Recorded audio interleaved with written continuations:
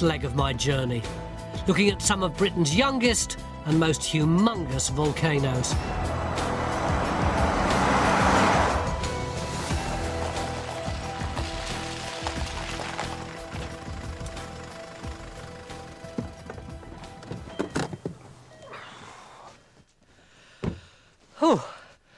At last, after what's been a very long journey, I've finally come to the last chapter of our story.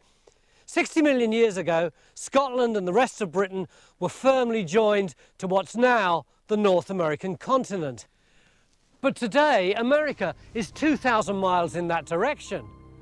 To find out how that happened, I've come to the scene of the crime, here to the exquisitely beautiful, if slightly damp, island of Skye.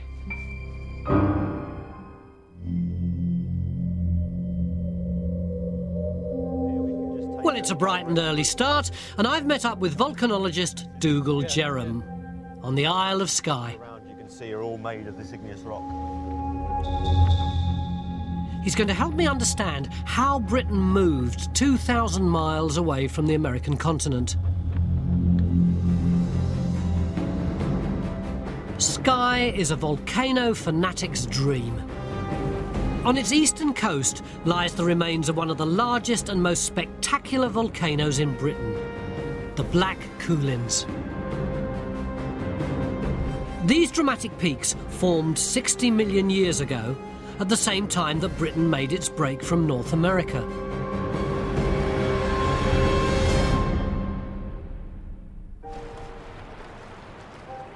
Well, after an hour's ride across Loch Skye, we're finally nearing our destination.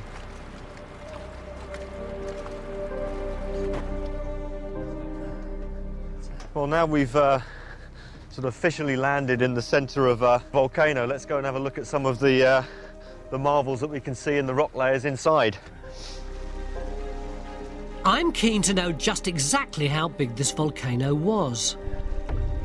I must admit, I was expecting to see a massive cone-shaped volcano towering above us like Mount Fuji in Japan. Dougal assures me it'll all become clear. So where would the top of the volcano have been? Well, millions and millions of years ago, if you can imagine where we're stood today, we're right in the sort of bowels of this system. Probably 1 to 2, maybe even 3 kilometres above us, there was a volcanic vent sort of pumping out lavas and explosions to the surface. So when you say we're in the inside, is that the magma chamber where the lava was cooking up to eventually be spewed out? Yeah, it's almost like the cauldron of the magma, where the magma comes into the shallow surface of the Earth, blisters up before it erupts at the surface. That's what we call the magma chamber, or the magma chamber plumbing system. 60 million years ago, we'd have been standing inside the magma chamber at the heart of this colossal volcano. Its scale is almost unimaginable, 12 miles across. From this central reservoir, magma rose to the surface, creating a gargantuan volcano over 2 miles high and 15 miles long.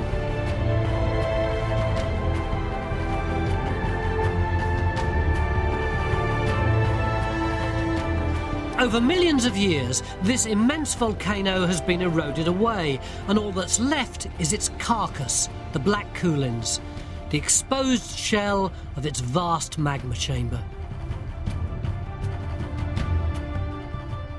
How hot would it have been right here when the volcano was at its height? When we see the same composition rock types erupting at volcanoes in Hawaii and Iceland, these can be 1,100, 1,200 degrees centigrade, so 4 or 5 times hotter than the hottest temperature you can get in your oven cooker at home. So a bit warmer than today, then? On a freezing day like this, you can hardly imagine an immense volcano erupting here. This volcano was erupting at the time when Britain was wrenched away from what's now North America. But what extraordinary force created that volcano and caused a whole continent to be ripped apart?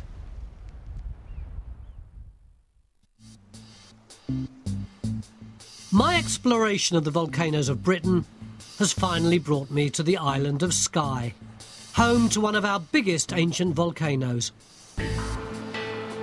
And it was erupting at the same time that Britain made its break away from America.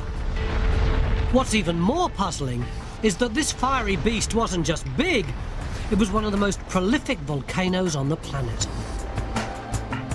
I've seen the guts of this massive volcano. Dougal's now hiking me 15 miles down the road to take a look at the outer edge of this monster and its unimaginably vast lava field. Certainly picked up a bit. Well, the reason for dragging you this far, Tony, is to come to see this fantastic bay in the island known as Talisker Bay. And here she is, Talisker Bay, and all of these cliffs you can see all around us. All the rocks up here, the crags in Talisker Bay, all of these rocks behind, along, even those big cliffs up in the background. This is all lava. All of these mountains? All of these mountains, yeah. They're sheet upon sheet of basaltic lava flow. What, even that great lump of a mountain up there? Yeah, I mean, that's Preshel Moor. That's actually been fingerprinted, almost like a DNA print, back to the big volcano that we were in this morning. That's a huge amount of lava. Yeah, kilometres away from here, travelling to this distance. I wouldn't have liked to have been around here when that was kicking off. All this lava from just one single volcano. The island is like one massive lava field. Mile after mile after mile of volcanic rocks, hundreds, sometimes thousands of feet deep. The Black Cuillin's volcano spewed out thousands of cubic miles of lava. It was like an unstoppable tap of molten rock. It may have been one of the biggest volcanoes, but it wasn't alone. There were dozens more lava-producing vents here 60 million years ago. So why did Skye's volcanoes produce so much lava? And what's this telling us about how Britain was ripped away from North America? Dougal tells me a clue lies in the lava itself. And here we go. Here's a lovely example just here. That's extraordinary. It looks like a great wet cow pat. Well, yeah, in some ways it does. What you've got here are sort of a series of ripples that are almost like ropes that form. And this texture's called a ropey lava or pahoehoe lava flow. How old is it? Well, this particular flow is around about 58, 60 million years ago. So actually looking at the fossilised top surface of a lava. And it's only really sort of visible here because of the way the waves have actually eroded this top surface. It's almost revealed from removing tons and tons of lava above here. This snapshot in time, we're able to see this. This could probably erode away in a few hundred years' time. Millions of years ago, we would have been standing in a river of runny lava. As it cooled, the outer crust hardened, but the inner molten rock continued to lurch forward, creating rope-like lobes and building up in layer after layer over thousands of years. What does it tell us about the birth of Britain? Well, I think if you put the pieces together, it's quite special. We've got this ropey pahoehoe lava. That only occurs when we have hot, runny lavas. We find these in Iceland today. And when we get hot upwellings of this really sort of low viscosity runny lava, that happens when continents start to split apart. So here we're actually seeing a snapshot of, in effect, the smoking gun of a process that's happening around about 60 million years ago, the very point where we started rifting and drifting away from the American continent. 60 million years ago, Britain lay trapped between the American and European continents. But then this massive continent began to split apart again, when a huge current of molten rock surged upwards from deep inside the Earth. It hemorrhaged millions of tons of runny lava at the surface, creating the volcanic mountains of Skye. All along the rift, this rising molten rock also spread sideways, creating new sea floor and forcing the giant plates of the Earth apart. It pushed the American plate to the west and the European plate and Britain to the east. And the North Atlantic formed in between, creating the distinctive coastline of the British Isles. Over 60 million years, this process has pushed Britain 2,000 miles away from America.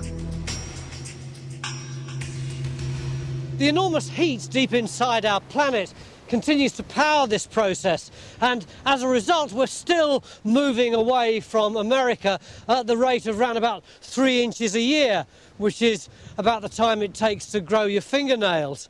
And for exactly the same reason, there are still highly active volcanoes erupting today, not here, but hundreds and hundreds of miles away over there in Iceland. Iceland now sits above the very same crack in the earth where Skye once sat. These eruptions, which today create new mountains in Iceland, are the direct descendants of the volcanoes that once built Skye and drove the continents apart. When the earth splits open here, it does so along terrifying mile-long tears in the ground, which ooze millions of tons of lava in a matter of minutes. This awesome spectacle is how the Isle of Skye must have looked 60 million years ago, before its volcanoes were extinguished forever. This volcanic process was so massive, it not only created Skye, but also the magical islands of the Hebrides, and some of the most precious volcanic wonders in the world, including Northern Ireland's legendary Giant's Causeway.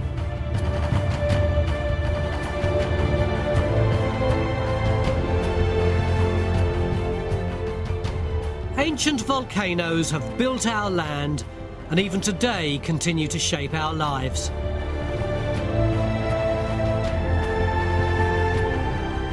Since James Hutton first discovered a volcano in Edinburgh, hundreds of remnants of our volcanic past have been found, scattered across our landscape and embedded in our history. They tell an amazing story of how the jigsaw pieces of Britain collided together and how they pulled themselves apart again to become the islands we know today. The history of the birth of Britain is an incredible story. James Hutton, the father of geology, figured out not only that Britain was very old, but also that once it had been dotted with volcanoes in the distant past. And we now know that those volcanoes were part of the process that smashed continents together and pulled them apart to create the Britain we know today. For me, it's been an incredible journey. I've come to realise that the Earth we live on is almost alive. It's a dynamic planet, one that never rests.